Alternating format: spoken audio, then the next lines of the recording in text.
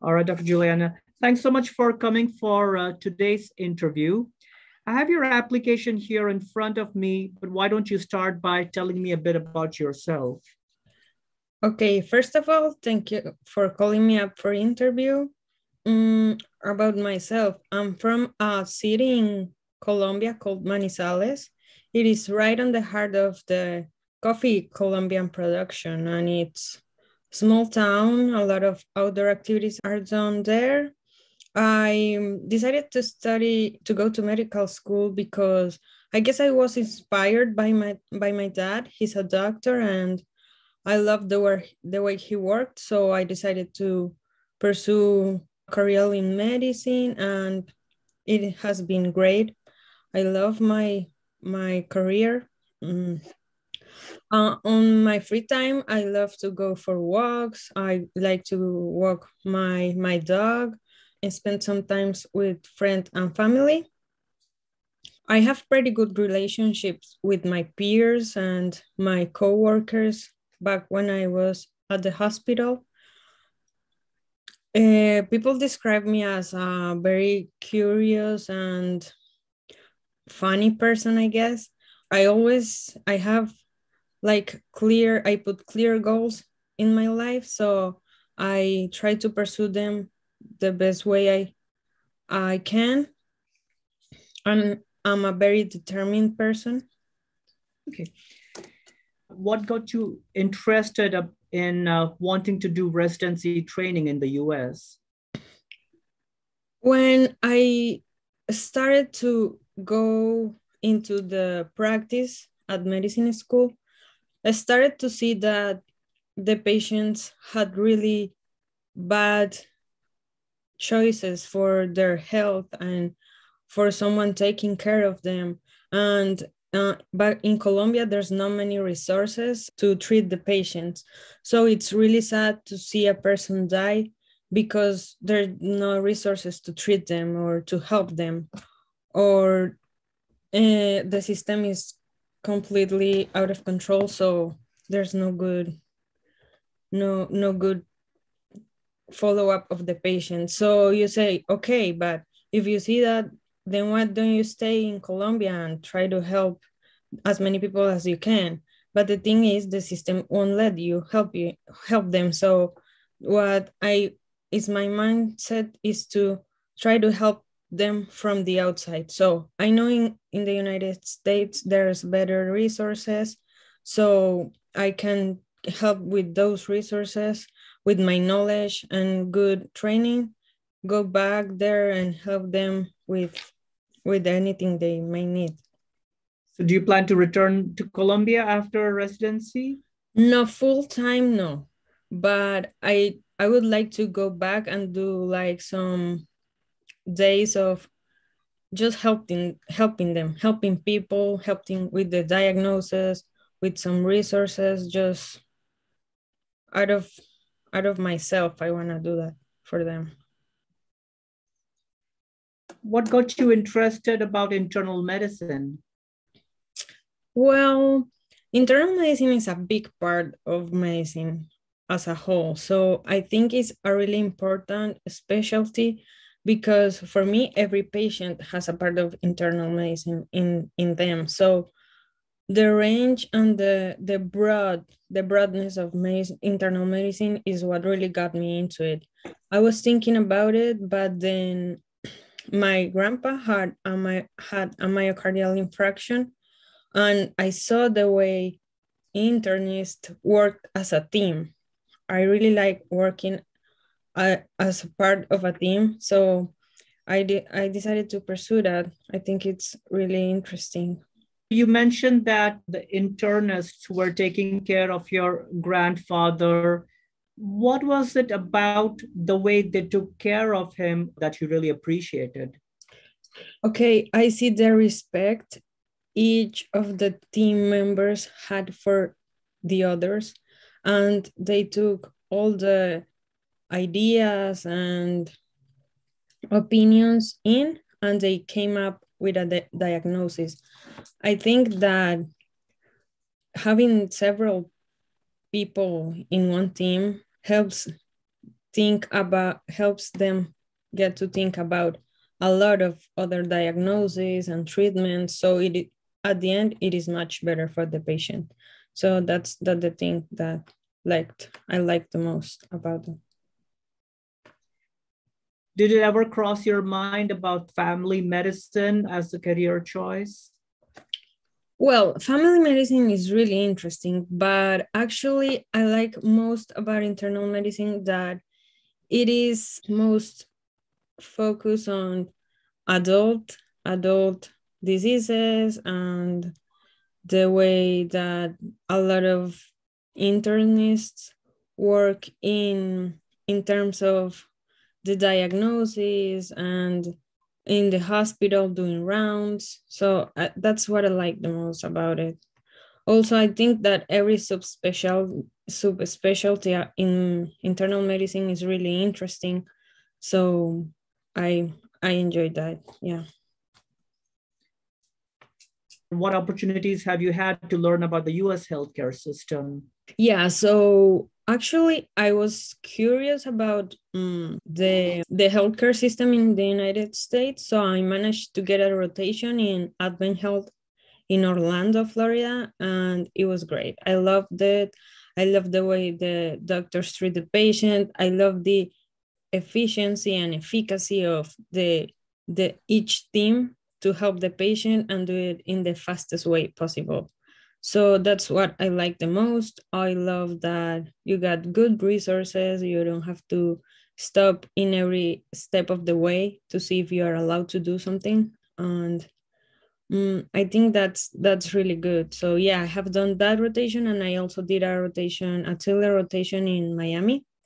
It was great. It was great watching them work together and coming up with new diagnoses for the patient. Done any rotations in the last year?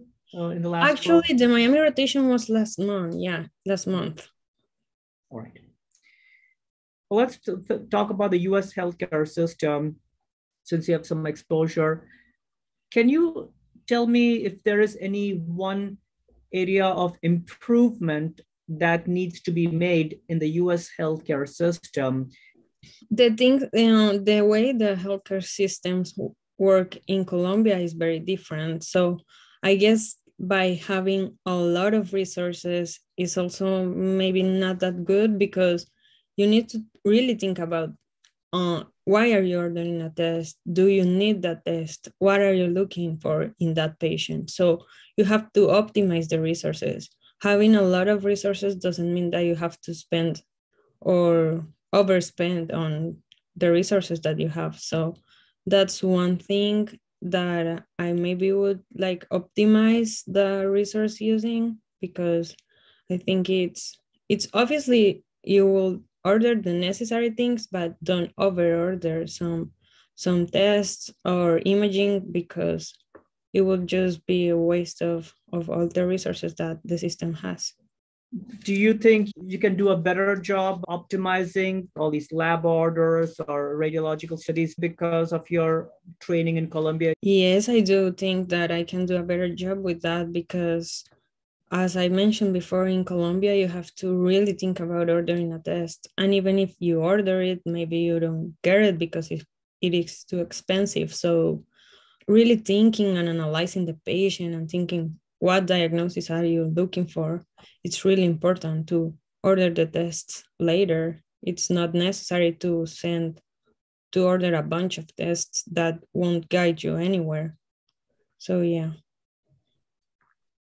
What do you plan to do after residency? Well, I hope to go into a subspecialty training.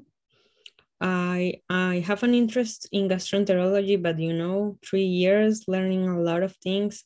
Maybe I change my mind. I don't know what can happen, but I would like to pursue subspecialty and then start working some hours in clinic, some hours doing procedures. Yeah, big hospital, I hope. Let's learn a little bit about your patient interactions in your home country in Colombia or in the US. Do you remember any time where a patient appreciated you for something that you did? Yeah, the patients in Colombia are really appreciative for everything you do for them. But it comes to my mind, one time I was doing a surgery rotation, um, and a patient had his stitches for like 3 weeks or 4, and no one would get them out because there was no time or anything to get them out. So I told him, you know what, come tomorrow and I'll see you in like 10 minutes. I take out the stitches and that's fine. And he said, okay, I'll come back tomorrow. So he came back and I took out his stitches, and he gave me like breakfast, and he said that if it wasn't for me, he would have to take them all by himself, and he wouldn't have know how to do that. And yeah, that's what comes to my mind with that question. And any patient experience where the patient was upset at you for something that you did or didn't do? Well, yeah, it is kind of common to have those encounters, but one that is stuck in my mind was a patient's wife that wanted me to give him more pain medication. But with the patient background, I knew that he was only doing it, he was an addict. So I knew he wasn't in pain. He just wanted some more painkillers and opioid painkillers. So I told her I won't give him more medication. He doesn't need it. He's good. He looks good. And he was pretty upset. She was pretty upset. She started yelling at me. She started yelling at the nurses. So we had to call security. And then was everything was fine. I talked to the patient. I told him he didn't need any more pain medications, that he was in a schedule, that in 4 hours he would get the other dose. And he said, okay, that's fine. I get it. That's it. What pain medication are you talking about? Morphine. IV morphine. Yes. Can you tell me any leadership position that you may have had, either in med school or after med school, that you can share with me? Yeah, I was in med school actually since the second year. I was a student representative okay, so in Colombia the med school it is not divided in years, it is divided in semesters. So for each semester there's one person that's the representative for the semester. That was me. I was doing like I was part of the academic council, so I would talk to the dean and some professors each month to see how the semester was going, what anyone needed, if something had been to change or something like that. You said that you are the representative and would approach the staff, the faculty, if any changes needed to be made. Is that what you're trying to say? Yes, sir. That is. Can you give an example of any such concerns that the students had that you were able to pass on to the faculty? Sure, yeah. So back when I was like in 4th year, I think we were on a subject. I don't remember which one exactly, but I remember that half of the group was telling me that they were losing the subject, that they were failing it, so they needed some help to put the grades up. And the teacher was, no, I won't help anyone. That's not right. If you lose, you lose, you fail it, you have to repeat it. But I managed to talk to him and tell him, look, it's a lot of students that are failing in the subject. And if you can help them, not give them anything, just help them, guide them, and do something for them to have another opportunity to improve their grades, that would be good. So yeah, he did an extra work for them, and they did an extra classes. So they could catch up a little bit. So yeah, that's what comes to my mind. Let's talk about feedback that you may have got from your attendings. Do you remember any time you got positive feedback from an attending? Yeah, should I talk about a specific feedback or? Yes, exactly. Okay.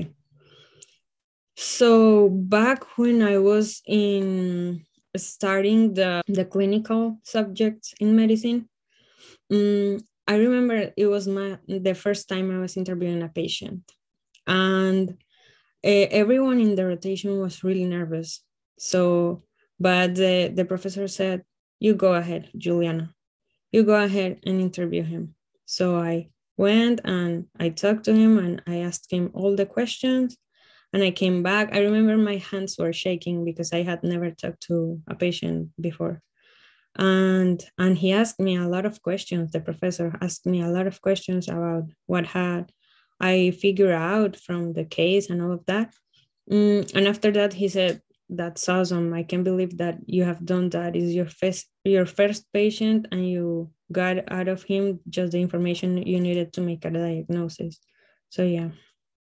And anytime you got negative feedback from an attending? Yeah, I have in a nephrology rotation, yeah. In internal medicine. I remember we were in a rush because we had a lot of patients in the day, and I was with my peers trying to figure out what a patient had, and the patient wouldn't talk to us, and it was kind of a mess. So we came out and we told the professor like, "Hey, the patient won't talk to us.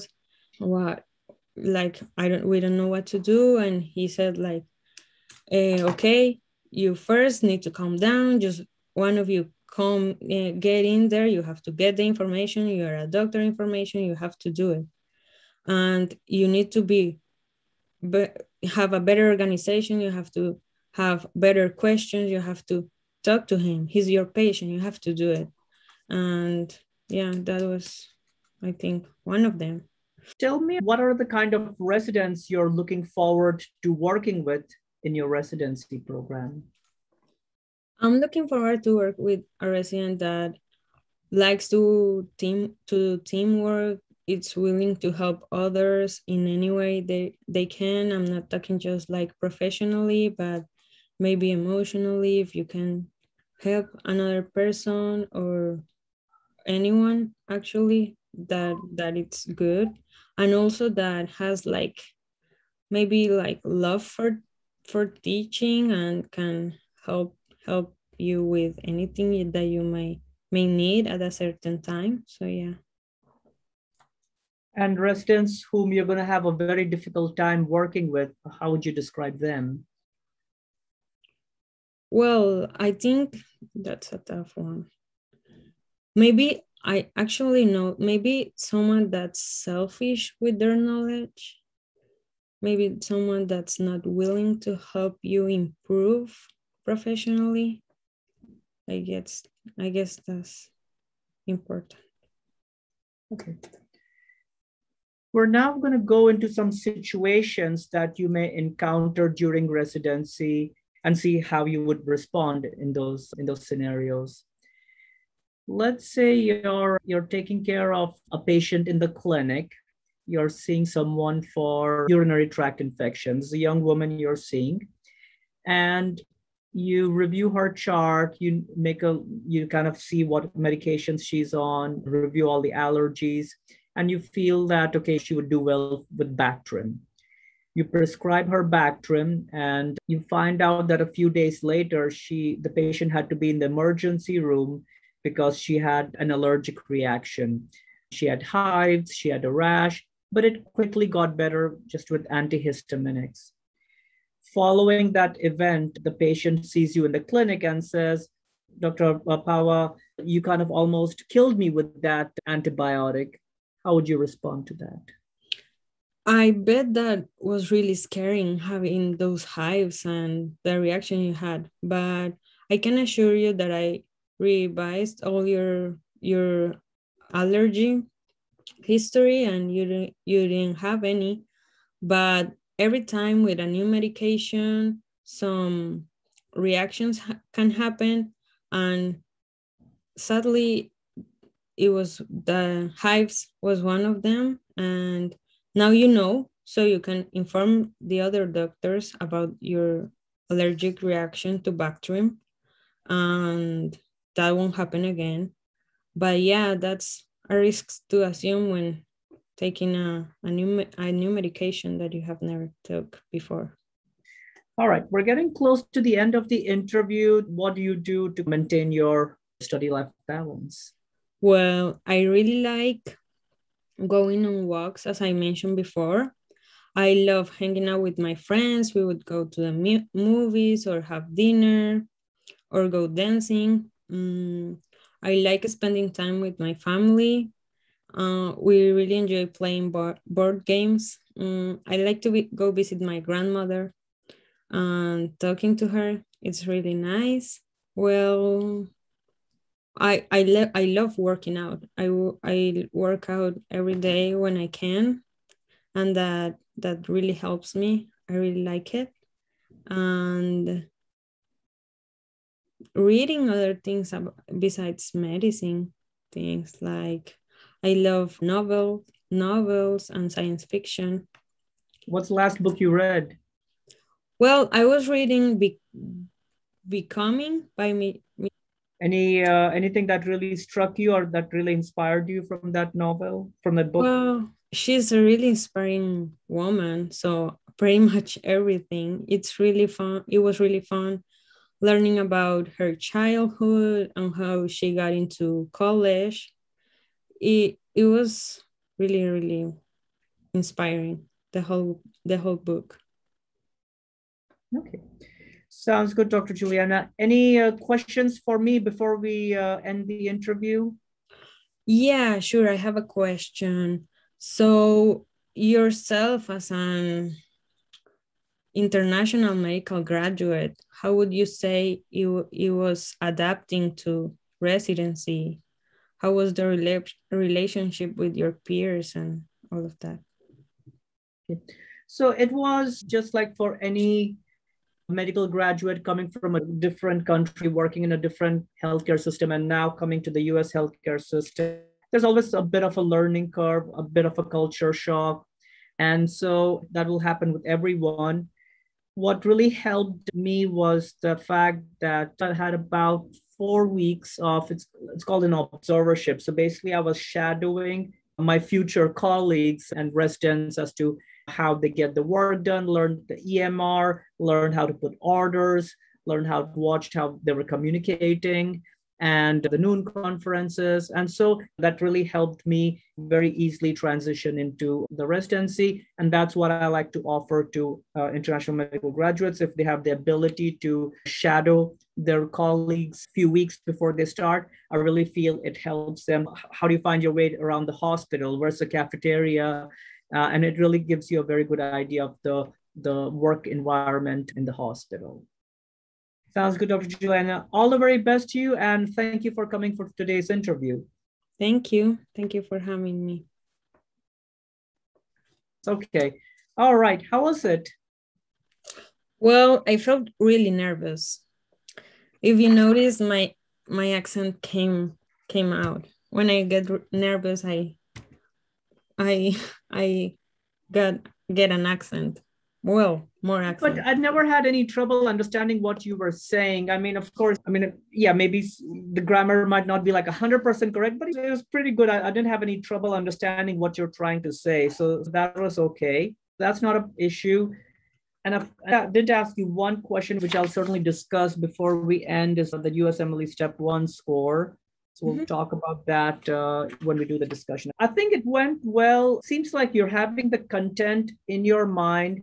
I think just with a little bit more practice, you'll be able to present it a little bit more concisely. And we just have to keep practicing a little bit more and kind of speaking it out more confidently. And I think that will come again with practice. A few major points I'll tell you, and then we'll go through every question. When you were talking about why US, You kind of talked a lot about how things are, I'm going to use the word pretty terrible in Colombia, in the practice of medicine. And I'm like, okay, you've kind of lived there your whole life and studied there. And so it's not a good approach that way. I mean, you can certainly talk about what are the things that you liked about the US healthcare system. And instead of, hey, our patients don't know this information here in Colombia, like the healthcare system is out of control. I guess instead of that, talking more about what was it that you really liked about the US healthcare system, whether it is evidence-based medicine, whether it's preventive medicine, like the colon cancer screening, the guidelines that are out there, or the fact that the residency curriculum, it allows you for, besides the clinical work, there are opportunities to learn, there are research opportunities. So that kind of a curriculum you like. So what I'm trying to say is rather than talking negative about the stuff, let's talk about the positive stuff that you really like. Unless they really question, tell me how it works in your country and why is it bad. I think we should always have a very positive, optimistic kind of attitude towards this. For example, and this is a question that I do ask sometimes, how do you feel your training in Colombia will help you in the US?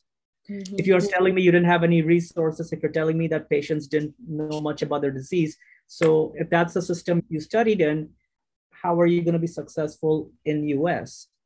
And so folks will say stuff like, because it was a busy hospital, I learned how to be efficient, how to organize my work, how to prioritize my work so that I can get my work done through the day. Because resources were limited, I had to really, like you mentioned, think twice about ordering tests and radiological studies. And so I'll be very well equipped to practice cost-effective medicine. That's certainly something very desirable in the US. So at least those few things you can say if asked. Okay. Let me just talk about the setup a little bit. I think your camera is a little bit down and it's kind of, I think you're kind of looking down on the camera. Is that right? Because I can kind of see your ceiling and everything. Oh, yeah. You have to like raise the laptop or the camera so that the camera lens is like horizontally at your eye level. Okay. And could you tell me where you're looking to? Because I don't think you were looking at the camera. You were looking maybe above the camera or something, like on a wall or something. Is that right? Where I was actually looking at the camera. I don't know. I mean, a few times you were. So we're like, I thought you were looking somewhere above the camera, like somewhere there, and then you would look at the camera. So it was kind of maybe you're looking at a wall or something. I don't know. Oh, yeah, it's white wall. Okay. Yeah, no, that's okay. Because in the virtual setting, you basically have to try and look as much at the camera. Or I don't know if you follow me on Twitter or the Facebook, I kind of showed how to resize the Zoom window and just bring up the whole window close to the camera. That way you can still see the interviewer and still look like you're maintaining eye contact. Okay. But if you have like my picture at the bottom, and if you're looking down there somewhere at my picture, then there's no eye contact. It gives a very weird feeling on the interviewer's side. So just keep that in mind. I mean, the rest of it is all fine. It's like non-distracting background, so that's all good. Okay. And audio and lighting and all is perfectly fine. No problem with that. All right. Let's look at the other questions. So tell me about yourself. So you mentioned about growing up in Colombia. You mentioned something that there are a lot of outdoor activities in Colombia. See, when you're trying to answer, tell me about yourself, you have to tell the stuff that will show me why you're going to be a good resident physician. So telling me about there are a lot of outdoor activities in Colombia, that's not very helpful. If you were to say, I grew up in Colombia, in a town where I kind of got to work and interact with people of different socioeconomic backgrounds. So it just tells me that, okay, she had a very diverse upbringing. And because that just helps you when you're taking care of patients. I mean, if you can understand what folks have gone through, I think people will understand and connect better with those patients. If you want to say that. The next part, that is, I was inspired to go into medicine because of my father. You said he was a doctor, but doctor of what? Okay, he's a pathologist. Okay. Pathologist. So yeah, so you can say I was inspired to go into medicine by my father, who's a pathologist. And what was it about your dad that inspired you? Was it hard work? Was it perseverance? Or pathology, they have to pay a lot of attention to detail? I guess it's something like that. Or if there was like another internist, you would say maybe they had good communication skills or surgical skills. So that's what I wanted to say. What about dad's work ethic was it that you liked? Maybe you can say pathologist, attention to detail, I guess. And then you started talking about your med school training in Colombia. And I guess rather than focusing on the negatives, again, say the hospital attached to my med school was a busy hospital where I really got to see a wide variety of situations, both acute diseases and chronic diseases.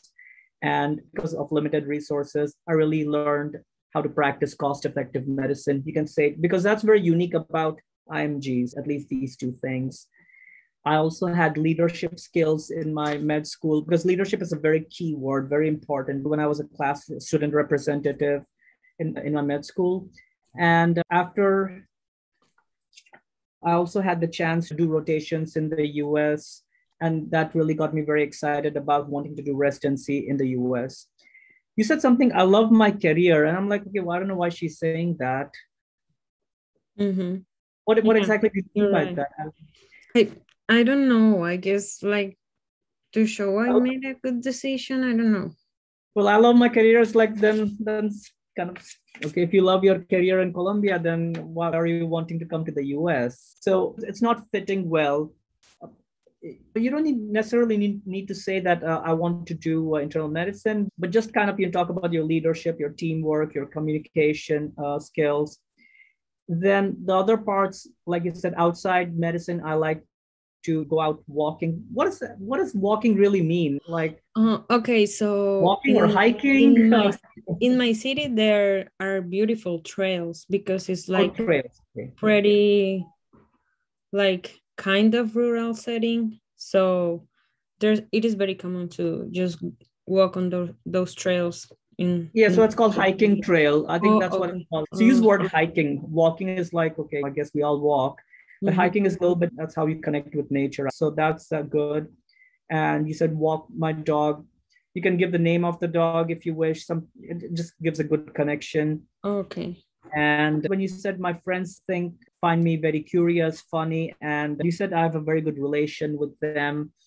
I'm not sure what that means. But you can say personable, which basically means that I'm able to connect with another person very easily. Personable or approachable, those are good words. So you tell me about yourself. It's one of the first or second question. So you could say, thank you, Dr. Agrawal, for inviting me for the interview. About myself, I grew up in Colombia in a town where I really got to meet and see people from a variety of socioeconomic backgrounds. I was inspired to go into medicine by my father, who's a pathologist, and how he put in a lot of attention to his work. In my med school, besides doing my clinical training, I also developed leadership skills, such as when I was a student representative for my class. My med school is among the top med schools in the country, and I got to see a wide variety of clinical disorders ranging from infectious diseases and all the way up to chronic diseases. And because it was a busy hospital, I really learned the value of teamwork and clear communication between team members. I did get a chance to rotate in the US and really loved how the practice of evidence-based medicine in the US. Outside medicine, I like to go hiking on trails, especially some that I've done in Colombia, and spend time with my family and my dog, Sam. My friends like to think of me as someone who's very curious, funny, and very easy to connect with. With all these experiences, I'm very excited to be interviewing with you today.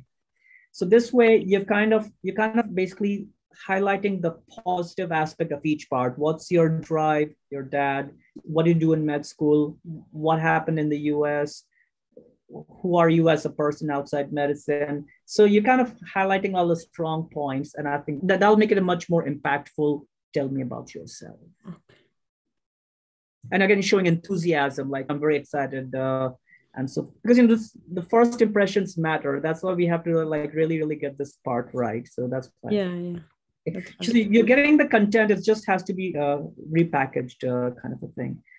What did you like about the US? So, like I told you, let's not talk bad about Colombia. Let's talk about evidence-based medicine, EMR system, I guess, that allows people to get all the information. You like the curriculum. You liked that patients were very involved in their care and so forth. Because, like, if you have to prescribe an antihypertensive, you have to explain to them why are you prescribing that, rather than, okay, here's a medication, just take it, kind of a thing. I asked you why internal medicine. So you mentioned the breadth of internal medicine, because I like that part that you said every patient has a disorder that needs to be addressed by an internist. That part came out nicely. You mentioned about how your grandfather had the MI. Do you call it infarction or infraction? I know it's infarction. I don't know what I said. I think you said infraction, because I was like, did she say that? We're going to have to go back. But anyways, kind of minor thing. But what got you interested was what I was trying to ask you next. What exactly did you like? Liked the fact that they explained to him and you in a very easy to understand manner what was going on and what needs to be done. And this is something I like to do for my patients. So I would add that part of this is what I want to do for my patients. Other stuff people will say is I like to use my knowledge of pathophysiology and the pharmacology into taking care of the patient. That's fine too. But I really feel something about the patient, like patient communication, patient interaction, patient education. That's all part of internal medicine. So really feel you should definitely talk about that.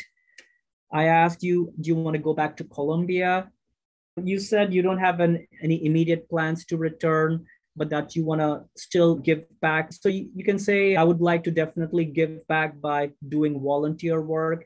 There's like one person, she goes to Africa, she does this point of care ultrasound teaching. So she'll teach them how to do the point of care ultrasound and that kind of teaching. Or you can say, I would like to host CME, continuing medical education sessions for my colleagues in Colombia. So this is some ways that you can give back to your home country, but not necessarily by going back. Okay. So, yeah. And I think that's a good point, because you don't want to sound like I'm going to do my 3 years training and then go back. So that's why I like the fact that you said I'm going to stay back, but I want to give back. And these are some 2 ways I feel I can give back. Okay. That's good enough. Why not family medicine? That came out nicely, that I want to take care of. I thought it was messy, the answer. It came out nice that I want to take care of adult patients. And the second was I want to expose myself to all these specialties, internal medicine subspecialties that family medicine cannot really. I mean, in a way they can, because even family medicine, they're now being hospitalists. But I truly believe that internists do a better job communicating and collaborating with like cardiologists, nephrologists. So that part that, yeah, I want to work closely with the other internal medicine subspecialties, and you can say here and possibly consider fellowship training. So then it makes sense. This is why internal medicine interests you. And you have a very good reason. You said, I have an inclination or an interest in GI. So that's great. You have maybe about 2 months of US clinical experience, if I have to say. So some might feel that, why don't you have more? Or why is it so limited? And so you have to be prepared for that question. So you can say that, hey, I did my best to find the rotations, and this is what I could find in the short time. But the time that I spent here was hands-on, and I really got to interact with the patients, learn about the practice of care, ordering tests, ordering medications, participating in the educational conferences. So I feel that the experience that I have will help me smoothly start residency. So you basically have to just try to convince them that I have a question, sorry, yeah, about why not doing more clinical experience in the US. Can I mention that I literally graduated in February 2020, so how COVID started. Right. Also, I don't know if it's okay to mention that, but like clinical experience in the US is expensive. Is that okay to mention? It is tough. I fully agree with you on that. You can just say it was more difficult for me lately because of the COVID pandemic, and that it was being very expensive going through third parties to arrange these rotations. You can say it that way. I think that's okay. It's not too bad. Thank you. It's not like you have zero experience. It's just that if someone brings it up, they just want to be assured that you'll be able to quickly get into residency and start working. Okay. Thank you. Then I asked you what needs to be improved about the US healthcare system. You said there are too many resources. I mean, at one side, you're saying, I want more resources, and now you're saying there might be too many resources. So that answer kind of didn't really fit well. But you can talk about other stuff. What is one problem in the US healthcare system? You can say burnout, physician burnout is a big one. You can say, even though EMR is helpful, I've read a study about how physicians spend too much time in the EMR, and that takes away precious time talking with the patient.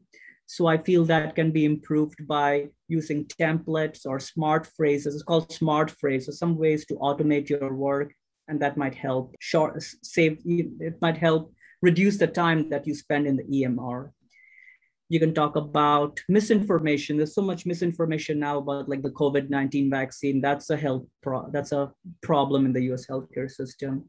You can talk about opioid addiction. That's also a healthcare problem. I'm trying to stay away from like the cost of healthcare, because there's no one can fix the cost of healthcare. No one can fix this insurance system. So you can fix burnout, you can fix the EMR, you can fix opioid addiction by saying, hey, I really want the training to take care of patients with opioid addiction. You can help with the COVID misinformation by providing unbiased information. It helps fix some of those problems, but you can't fix cost of care. You can't fix insurance. So I was trying to get more towards those kind of answers. Okay. And then I asked you the part that you said, I really think twice about ordering tests. So it's called cost-effective medicine. Try to use that term. I think people will immediately understand what you're trying to say, which is great. Then I asked you, what do you want to do after residency? That came out nicely, subspecialty. And then I want to work in an academic setting. No, sorry, you said you want to work in a hospital. You said some stuff like big hospital and all. Just say that in the long term, I see myself working as a full-time clinician in a hospital, maybe a community hospital, or if you have a certain preference. Okay. And it's fine. Not everyone has to be like an academic kind of a person. So it's perfectly fine. You can be a very good clinician, and that's also very important. Okay.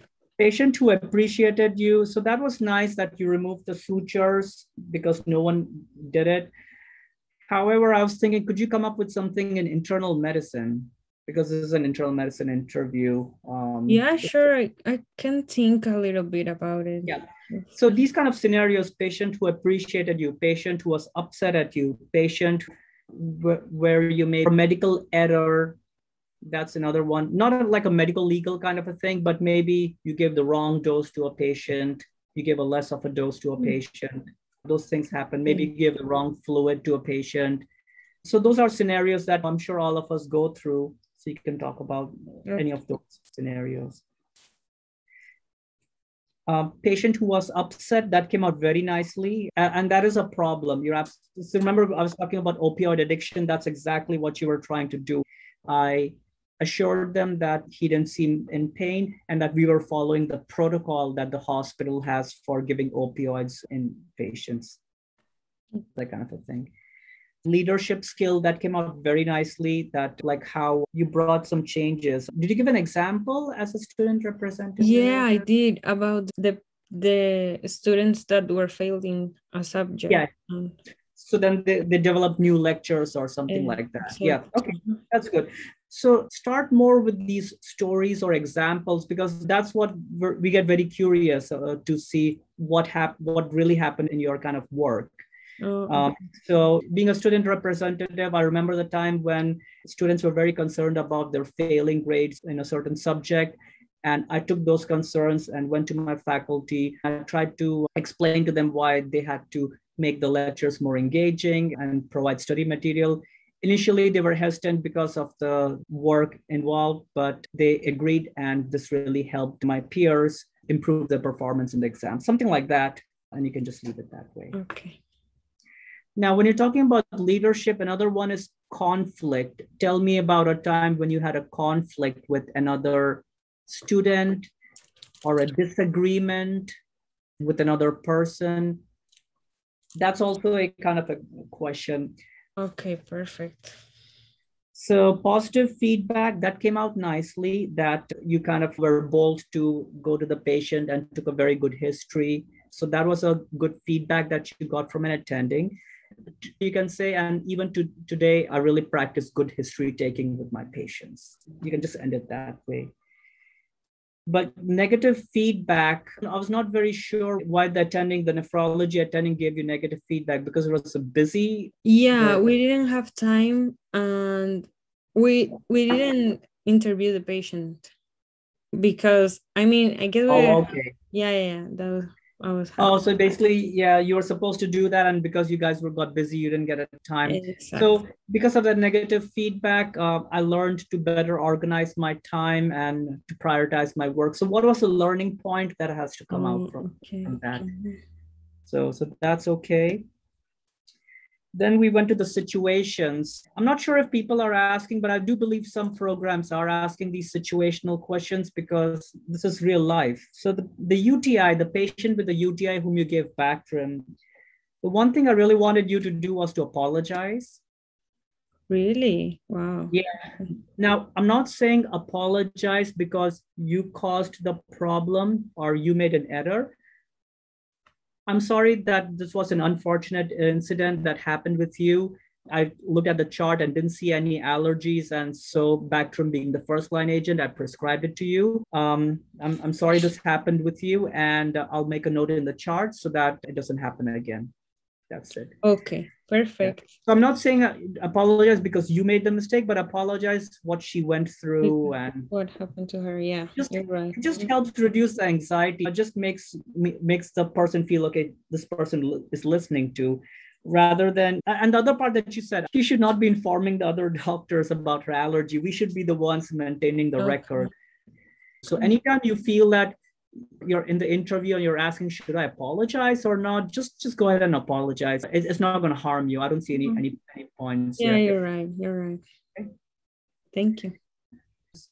And then I asked you, what do you do outside medicine? So that came out nice. Workout, movies. Some people will say what kind of last movie they saw or last book. That's what I was trying to ask you. What did you do? So you can certainly answer that. That's what I have for all the questions. Okay. I was wondering if the interviewer will ever stop me at one point and say, like, for example, when I am talking about myself, they would say like, okay, let's go on. It's kind of a little bit difficult for me to do that, but I've also been cutting people off if it's getting too lengthy. So yeah, don't feel bad about it. Just keep moving on to the next question. Okay. Okay. That's why if you practice a little bit, like the tell me about yourself, because that's a lengthy answer. So at least if you practice for that, the rest are not too lengthy, really. But yeah, they can cut you off. So, but don't take it personally. That's all I'm gonna say. Okay, perfect. What were you saying about something else? Okay. How are you gonna talk about your step 1 score? Well, I haven't thought about that, but I was thinking like maybe it was test taking anxiety. I was going that way, like maybe I had test taking anxiety and I felt like. What really happened? Let's start with that. Yeah. What do you think really happened? Okay. So in the last 3 blocks of the exam, I remembered a question from like the second block, and I remembered I had put it wrong. Gotcha. So I was a mess since that moment until the end of the exam. I think that was what gave me that low score. Yeah. But okay. I tried to calm myself down and see if I could go on with the exam, but in the score it showed that I didn't calm down. Okay. So someone will ask you, okay, why is your step one score so below average? You can say, thank you for bringing that up. You can say, while I prepared well for my step one, I really feel I was overcome by anxiety during the test as I was recalling all the wrong answers I had chosen in the earlier blocks. And I feel that's what affected my final score. But when I prepared for my step two CK, I took more time to prepare and used more study resources. And I'm glad that I scored 40 points higher, I guess. Like 30 something, 33, I guess. Okay, 33, 40 points higher. And did you pass step three or? No, not yet. And how about the OET or the step 2CS? Oh, yeah. OET is good. Step 2CS is good also. And another thing you can say, though I felt I prepared well for my step one, I became anxious when I was recalling the wrong answer choices I might have made in my test. But I'm glad I passed that exam on my first attempt because that's also important. Mm-hmm. And that I put in more time and became more confident when I took my step two CK and I scored 30 points higher and also passed my OET on my first attempt. Also, I've worked on my clinical skills, and this is how I've strengthened my application for residency. So at least you did good. You made up for it the next time. Mm-hmm. Okay. So think about that. I think that'll come out very nicely then, because you're presenting it very positively. That's what I'm trying to say. Okay. Okay, perfect. So I have a couple more questions. Okay. One of them is at the end when the interviewer asked me, like, do you have any questions for me? What questions should I ask? Or yeah. Right, there's a list I was gonna put out, but maybe I'll share it with you. I mean, bottom line is you can ask them anything. I would highly suggest that you research the program and ask questions like, I read on your website that there's a 2-week research elective in the second year. Could you tell me more about, am I going to have a mentor in that? I saw on Twitter that the residents have a gathering, do these outdoor gatherings. How else is the program helping with their well-being during residency? So it basically means that, okay, I've studied about your program and I'm asking you questions based on what I saw. So that gives you a nice kind of a approach.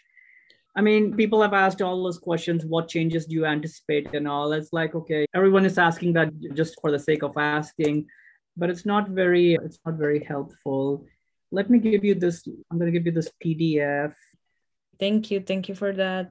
Another question I have is, I mean, I guess you're not supposed to talk about the benefits of the program in terms of like financial benefits and all of that, right? Is that right? The thing is, it's pretty standard across all residencies. So if you talk about salary, it's going to be very, very similar. So there's no point talking about it. Plus, the second thing is they will disclose all that information to you on the day of the interview. Even so, they discourage you from asking because one, they would have provided you that information. So you're basically wasting their time asking them again. Okay. And they'll give you all the information about the holidays and how many days off and all. So that's why benefits, it's pretty standard. So that's why it doesn't really help asking them, are you going to pay for my medical insurance and all this kind of you're right. They'll tell all the benefits because they're also in a way trying to sell their program. Okay. Like how, but stuff like you can ask, could you tell me more about how the program helps me find a position after residency? It's kind of a little bit open-ended because so they might say they'll help. They might say they're not going to help. That'll be bad if they do that, but. Yeah. Oh, okay. Another question. I was reading some questions and one of them said like, the interviewer asks, teach me something. What am I supposed to answer to? Teach me something, anything. It doesn't necessarily have to be about medicine. It could be just anything like your leadership experience. It could be about how to lead successfully. You can kind of reference that book from Michelle Obama and how you learned about leading others, delegating work to others, resolving conflicts. You can just talk about anything really. Or you can talk about your pet dog also if you wish. I don't know. You can, yeah, it's very open-ended. You can just talk about anything. Some people, they'll talk about like financial, like stocks and everything. They'll talk about real estate. You might talk about burnout, how to resolve burnout, learning new languages, how to learn a new language, I guess. Okay. That's good. There's so many things you can talk about here. I was thinking maybe like something related to making good coffee or something like that, because Fine. I am from like a big coffee family. So yeah, just make sure the technical details and everything, you'll know, you might know it better. Just make sure you provide enough technical details so that they know, okay, yeah, this is something she's really an expert on. Okay, perfect. Thank you so much, Doctor. Yep. Most welcome, Dr. Juliana. So you're going to have this recording, and Calendly is going to send you a link. It's like a Facebook link if you want to leave a review, or just an anonymous link if you want to just give feedback about this. It'll help the other applicants too. Okay, perfect. Thank you so much. All right. Take care now. Yeah, most welcome. Bye-bye. Bye.